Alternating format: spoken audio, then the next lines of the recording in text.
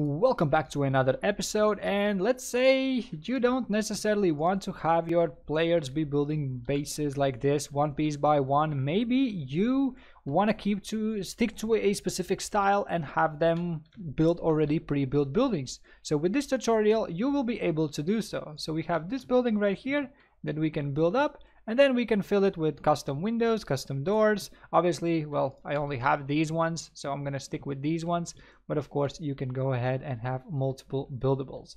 So yeah, let's get started.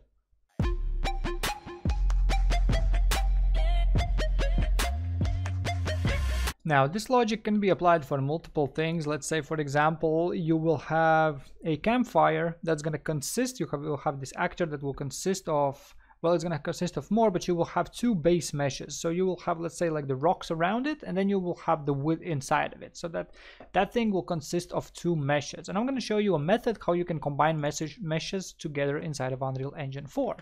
So I'm going to build myself a house. So I'm going to have one thing like this, one object right here. I'm going to make sure to snap it. I'm going to have 100. And I'm going to build out a house from the static meshes that I use for the other system. Obviously, it does not matter what kind of assets I use for this. All that matters is that I simply use the static meshes and place those out in the world. So as you can see, I have built a small house from those assets, and it's looking exactly like I imagined it would look whenever it is getting placed. Now, to build this thing, combine this together, what I strongly suggest is you start with the front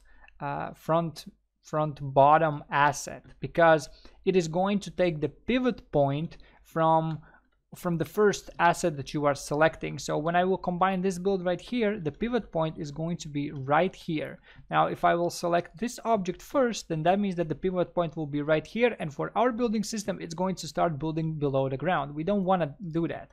So we want to select this one, and this is going to be our basically pivot point, starting position. So then once we have selected the first one, we can go around and select all the other ones in whatever order that you want to do that. So just go around and select all of those static meshes. So now we have done that, and what we can do next is go ahead and right click this build, and we're gonna have an option called merge actors. Some of you might be previously using the convert actors to static mesh. That's a bad one, because that actually creates, in this example, we have four foundation pieces. It's going to create 4 material slots for every single one of those. Whenever we use merge actors, it's going to create just one material slot, and all of those 4 pieces are going to be using that one slot. So there's a plus side and there's a downside. So let's go ahead, let's merge that. Let's save this building. Let's call this full build. Save that. There we go. We have our building. So now we can delete these things from the map, because we have ourselves a new static mesh. So if you bring this into the world, it should be above the ground. If it's not above the ground, that means you selected the wrong first component and your pivot point is off. So let's go ahead, let's add this to our building system. So let's go to our buildings. Let's open up our buildables database. I'm just going to duplicate the last entry, and so we're going to rename this to full build. Let's select a different static mesh, so we're using our full build mesh. The trace channel for this, I'm actually going to use the visibility trace channel, and we will need to create an actor for this. Now real quick, let's just see how it looks. Here we go. As you can see, it looks like this. Now if we build this, as you can see, it built a window, because, well, it cannot build anything else, because we told it to actor is a build window, so it's going to build a build window. So let's go to our buildables folder and let's create ourselves a actor for this building thing.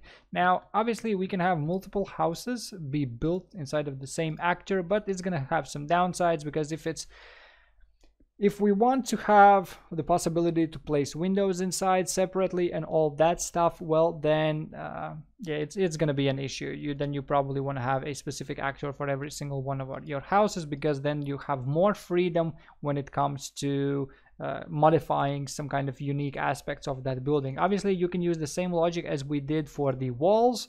You can go ahead and use the event set mesh, which is getting ran after the object is getting spawned, and you can obviously change the mesh of that object and it's going to be just fine. But I'm personally, what I'm going to do is I'm just going to go ahead, grab the floor, I'm going to duplicate it, and I'm going to call this build house. I'm going to open this up now because this thing right here has all the logic that we need. We don't need anything extra. We have the materials getting set to transparent ones, ignoring the collisions, except for the visibility. Then we have the interaction, which allows us to build and finish this building, and that's all that we need for this house right here. So let's go to the viewport and let's change up a couple of things. The first thing is removing all the collision boxes. We don't want to snap things next to it. So we're going to delete that. At least I don't want to. If you want, obviously, go ahead, leave those. I don't want to do that. And what I'm going to do is also change the base static mesh to our full build, because that's what we're building over here. There we go. Now, obviously, you can set up a bunch of collision boxes next to this and have it be for the foundation. Block the foundation trace channel and allow to snap more foundations next to it if you like to. That's totally up to you. I'm not going to do that. What I'm going to do, though, is I'm going to show you how to add windows and doors, and the same logic will apply for the other foundation, for the foundation pieces, for the roofing, for all that stuff. You can also go ahead and sneak peek at the build foundation to see what collision rules and what locations are getting used for these objects. So you have like a sneak peek over here. But in the house, let's make it a little bit more simpler for you guys, so it's not too difficult to find the positioning for the collision boxes. Add yourselves a new static mesh component. This is just for now. We're gonna delete that in a second, but for now, add it and go ahead, let's look for the door mesh for now, and let's place it where the door technically is supposed to be placed. So as you can see, this one is a bit too snappy for me, so I'm gonna go ahead and change that to 1. Let's align this properly, something like this. Place it like so, and that's going to be good enough. So this is the location for my door. So what I'm going to do next is unselect this. So just click here and it's going to unselect the component. Make sure you do. Make sure none of those is selected so you don't mess with the hierarchies. Then let's go ahead, let's add ourselves a box collision. Let's select our static mesh back and let's right click on its location and let's copy that. So it's going to copy the relative location, so relative to this actor. Then select your box collision and right click the collision and paste that location over, and it's instantly going to place the pivot point right there. Now, of course, you could use some other things as well, but since we are using box collisions, it's going to give us some issues if we use some other objects for this, because as you can see right now, it's not exactly where we want it to be. We want it to cover this area at least, but this is it is not. So we will have to make sure that we adjust these values. So the X probably needs to be at 1, so it's very thin, doesn't block anything else. Make sure you don't change this object's location, but you can play with the box extents as long as you want. So that's exactly what I'm going to do. I'm going to bring this out to 130, and the Z I'm going to bring out to, I think 100 is going to be good enough.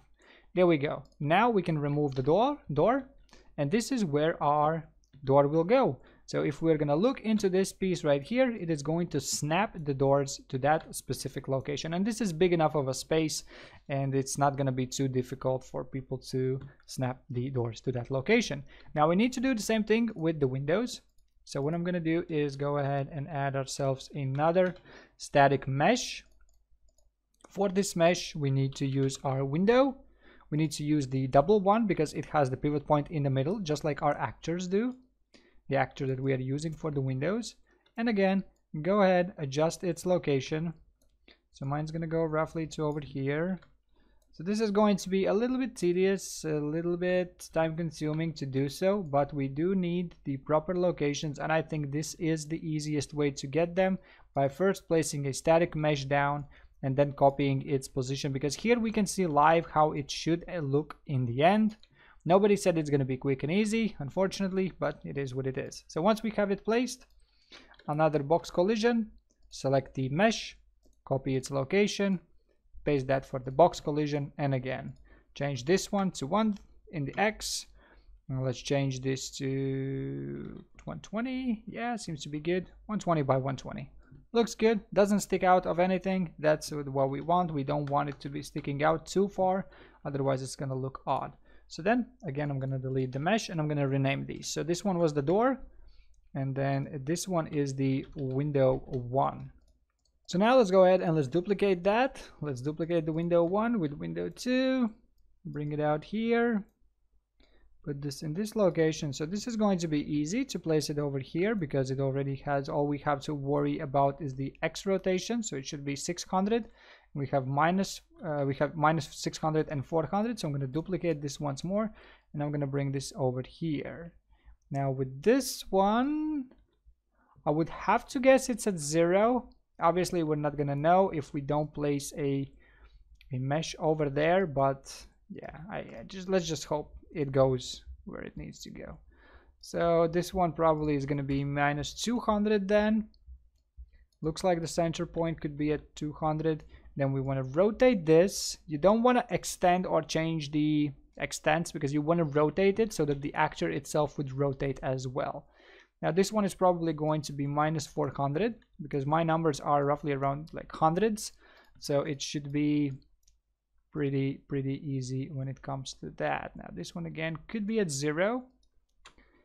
Hopefully I'm right. If I'm not right, well, then I'm gonna have to do quite a bit of adjustments. So it's always really good if you have your numbers laid out, if you already know what they are supposed to be. So this is 0 by 600, and the last window is this one right here, which is going to be minus 400. So let's hope it works. So I have all of those placed in. Now we got to set up the collision rules for those. So select your door box collision, scroll down until you find the collision section, collision preset, custom. Ignore everything except for, since this is a door, we want to block the door trace channel. Then go ahead, select your window 1, then hold shift, select the last one. It's going to select all of them. And now you can change the collision rules for all the other ones. So again, change that to custom, ignore everything except for the window trace. So we want to block the window trace. And now we need to pass along these collision boxes to our functionality. So we have the interface call called return boxes. So this is the guy that is asking for the collision boxes. So we're going to go ahead and provide all of those. Now the order does not matter at all. The only thing that does matter is that you actually provide those, and that's it. If you have too many, since I copied it, it copied this node as well. So I'm going to right click and remove the array pin. So that's it. Hit play. I think one thing we forgot. Yeah, I forgot to, in the buildables database, I forgot to change the build actor. So make sure you do that. So the build actor is now the build house for the building. We're using the build house. So we can hit play. Boom, we have the building. We can finish it off. Let's look for our windows. As you can see, we can place the windows inside. I think I nailed the locations, so that's good. And another thing is this one right here. So we have our windows. Some of those might have to be rotated. So if you see issues like this, like I'm having right here, so these are fine, this is fine.